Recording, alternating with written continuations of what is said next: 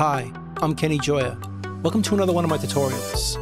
In this video, I'm going to show you the media item properties, part 4 in Reaper. Now in the previous 3 videos, we went over the media item properties for these sections over here. Over here, we have the take envelopes. Now these shouldn't be confused with the track envelopes. Right over here, where we could adjust our volume, pan, and mute. Those are based on our tracks, while the take envelopes are based on our items or our takes. So if we choose this, we can create a volume envelope just for this item, Control on the PC, Command on the Mac, and just draw in a volume envelope, which is pre-effects and pre-fader. Do the same for a pan envelope,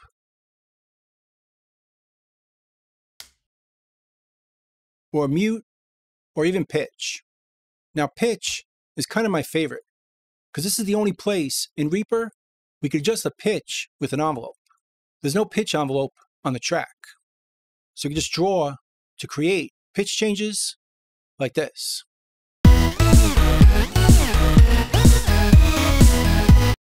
So it sounds like speeding up and slowing down a record.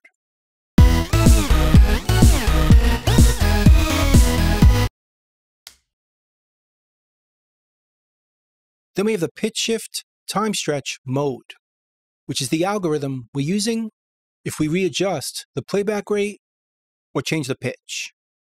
And we can see it's set up to be the project default, which we could see in the project settings. Right over here is the default pitch shift mode, which you could change the default of for all the items right over here. And we could also change the pitch shift parameter to preserve formants for lower pitches or higher pitches, again for all our items by default.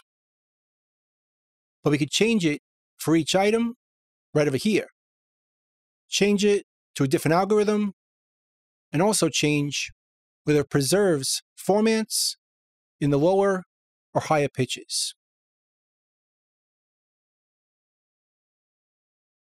Then we have the stretch markers fade size right here, and the mode or the algorithm for stretch markers. And again, it's set to project defaults, which we could see in the project settings. Right down here. They're set up by default to be balanced, but we could change it to be tonal optimized, transient optimized, or no pre-echo reduction. Again, this is the default for all the items, but we could change it by item right over here and set each one for the algorithm more appropriate for that sound source, like transient optimized for drums or percussion, or tonal optimized for piano or guitars. Next, we have the take media source. Now, you can't really do anything with this. We can just see the name of the file, but we can also check the properties of that file right over here. We can see its path on our hard drive, the length of it, the sample rate, but again, we can't change anything here. We can just see the properties for the file. And over here, we could readjust the section we're working with. By default, we could use the entire file, but if we wanted to cut that down and use less, we could do that here. This is the entire length of the file, which is a loop. Instead of it sounding like this,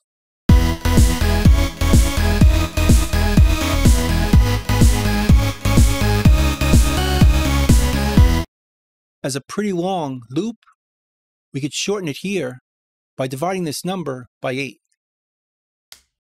And now we can see the looping happens a lot quicker, using a shorter section of the file.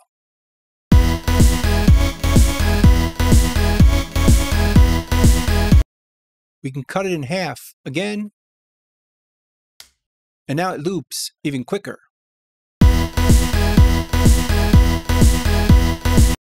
And we can also readjust the start of the section we're working with.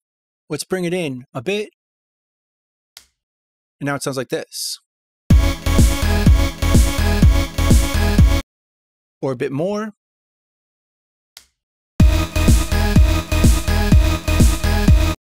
So we can readjust the section of the file that we can work with. Now right down here, we can reverse our item. Just choose it and apply it. And now our loop is going to play in reverse.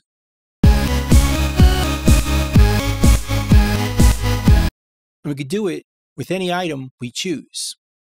Let's choose these kicks and snares, reverse them, apply it.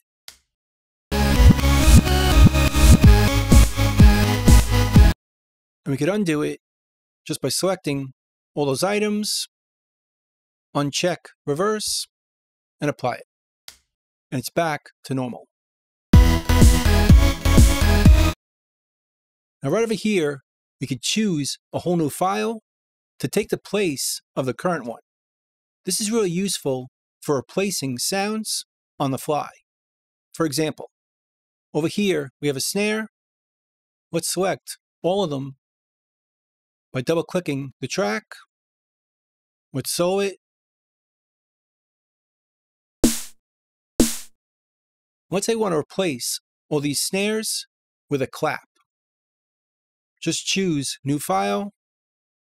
Reaper's going to ask us if we want to change the media source for all these files. Then we can just choose from our hard drive any sound we want to use.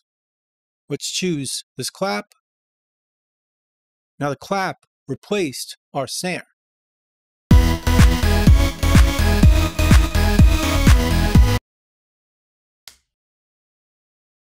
And then right over here, we can rename our file. Now you want to be careful with this because we're renaming the file on our hard drive. And if there's another project that uses that file, Reaper might not be able to find the file if we change the name. Then down over here, we could nudge or set our item, which is going to allow us to nudge the position, the trim, the contents, based on measures and beats, frames, item selections, all from this window. But we don't have to open up the media item properties to use this function. At any point, we can go to the edit menu and choose Nudge Set Items to open up that dialog. Reaper just puts it down here in case you want to use it while this dialog is already open. And then finally, we have the take effects, which are different than our track effects over here. These effects are on the track, while the take effects or item effects can be placed on each item. Just click it to open up the effects browser, and we can add our effects right from here. But honestly, we could do that at any point just by selecting our items, type Shift-E. And that also opens up the effects browser. And we can add effects directly to our items. So that's the media item properties. Like I said, it's very useful for checking out the settings or the stats for our items, but also for editing on the fly, especially with multiple items. Let's say we want to fade out all these items together with a 250 millisecond fade. We can just select them all, go to our fade out, type in the fade length, change the shape to a slow fade, hit apply, and it fades out all those items exactly the same way. And we could also use it for adjusting the length of our items all at the same time. Let's make it a quarter note, hit apply, and now the length of all these notes is a quarter note, or a half note, that easily. So it's very useful for editing multiple things at the same time. So that's pretty much it. That's the media item properties in Reaper. I hope you learned something, hope you can use it, and I'll see you next time. Thanks.